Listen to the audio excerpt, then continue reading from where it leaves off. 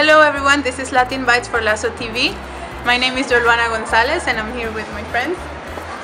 My name is Claudine and here we are in Atelier d'Argentine, an Argentinian restaurant in Montreal. And to keep it real, we have an Argentinian student from Concordia. Her name is Rocío. And okay, so we're gonna enjoy the food now. Keep watching it. For the appetizer, guys, we're gonna be ordering empanadas salteñas. As the main dish, we're gonna be ordering milanesa a caballo and parrillada para dos. And as a dessert, we're gonna be ordering medialunas and facturas. Okay, so we're here with Rocío and we want to ask her a couple of questions to get to know her better and to know more about Argentina. So I want to know where in Argentina you were born. So I was born and raised in the capital, Buenos Aires. Can you mention some things that you miss the most now that you live in Montreal? Like what do you miss from back home? I definitely miss the meat. The cows here froze over in hell. It's not like it's back home. It's okay. And definitely Fernet. It's a drink we have. And it's actually Italian. We drink it back home. It looks like Jägermeister, but it's not. You mix it with goat. Pretty good. Nice. That sounds like Interesting. Gets you really drunk too. That's nice too. Okay, is there because we know in Argentina there's very good wine, so we want to know which one is your favorite. I love eating meat, so if I eat meat, I like to have red wine usually. So Malbec, any wine that's within this variety, it's pretty good. Safe bet. And for the people that is willing like to go to Argentina on vacations to explore there, like can you mention like a few restaurants that you recommend that have like good meat or something like that?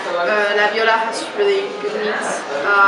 And then, for example, like you wouldn't expect it, but there's little restaurants hitting like around Soho or downtown area, like in really unexpected places, and they tend to have the best dishes for cheap as well.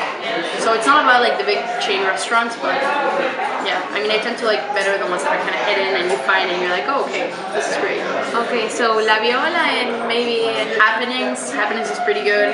It's kind of fancy, but they have a good meat selection.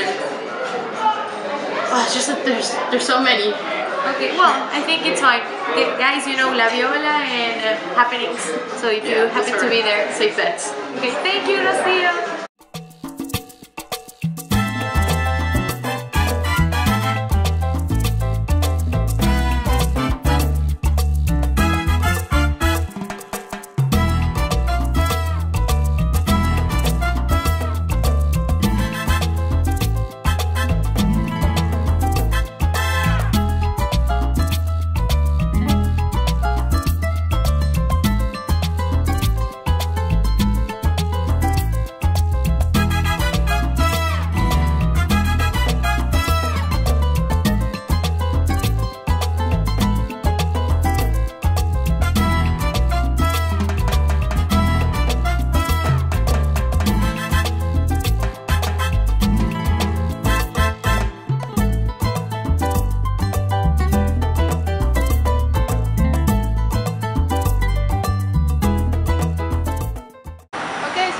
What did you think about the restaurant? I think it was a solid 4.5.